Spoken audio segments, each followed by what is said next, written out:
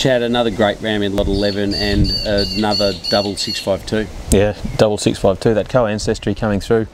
They say that you know, it's inbreeding when it doesn't work and line breeding when it does work, so I reckon we could say that both 10 and 11 have been line bred back to 652, and so not surprisingly growth fat muscle through the roof. And this bloke absolutely nailing reproduction. 16.8 is in the top 5%, right up the top 5% of the industry for reproduction, and a heap of IMF, top 5% for that trait as well. You know, it's a fascinating package of, I think, really contemporary traits on a bloody good-looking animal.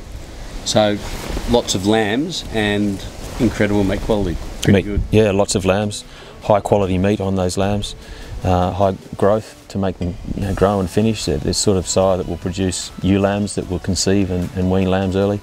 It's ticking a lot of boxes.